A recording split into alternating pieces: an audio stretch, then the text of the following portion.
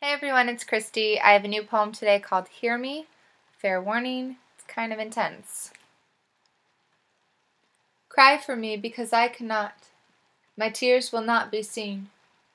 Shout for me because I cannot. They won't even hear me scream. I didn't mean to interrupt. I'm clearly in the way. I promised I'd wait if only I could, and come back another day. But I am here now, and this I cannot change. So I pray that you might make room in your busy life for just a short time as I grow in your womb.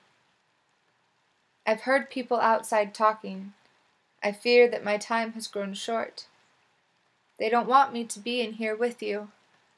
Mommy, what does it mean to abort? I'm scared.